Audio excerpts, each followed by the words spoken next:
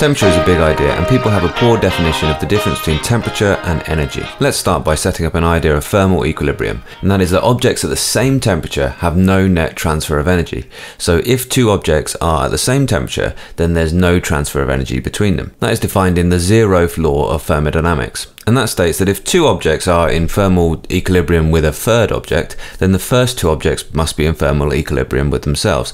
Now that seems like something quite obvious to say, but it actually sets up the idea of absolute temperature. That temperature doesn't depend upon what an object is. It doesn't depend upon what an object is made of. Temperature is proportional only to the average kinetic energy of the molecules. Absolute temperature does not depend on what substance it is, therefore. So if any object is at the same temperature as any other object, then they are in thermal equilibrium. There'll be no transfer of heating between them. So for example, if I took water or copper molecules at the same temperature, then each would have the same average kinetic energies in their molecules. One of the substances might have a higher internal energy because it might have a higher potential energy due to its state, or the particles of one might be vibrating with a higher speed because the other one might have a higher mass of particles, but the average kinetic energy of the particles would be the same at that same temperature. That's a really key idea in physics. So you always need to convert to Kelvin if you are seeing the capital T, absolute temperature.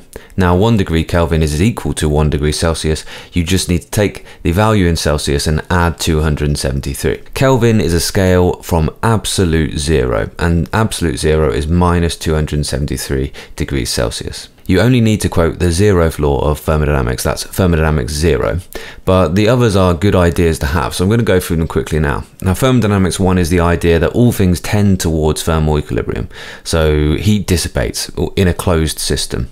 And that also encapsulates the law of conservation of energy, that idea that energy can't be created or destroyed, just transferred from store to store, which is a really big idea in physics. It's maybe the biggest idea in physics, in fact. Thermodynamics 2 defines what heat is, and heat moves from hot to cold. Heat moves from a higher temperature to a lower temperature, and actually it states that the rate of heating is proportional to the temperature difference. So the bigger the temperature difference, the bigger the rate of heat transfer between the objects. So Thermodynamics 3 just defines absolute zero, and it states that that would be the same for all substances. If there could be a point at which the molecules could have zero kinetic energy, then that value would be minus 273.15 degrees Celsius or 0 degrees Kelvin. That is the coldest theoretically anything could possibly be. I always think it's worth noting there's a theoretical minimum, an absolute zero, but there's no absolute maximum. There's no hottest something could be. Hopefully you can see then that all of those laws are really encapsulated within the Zeroth Law of Thermodynamics.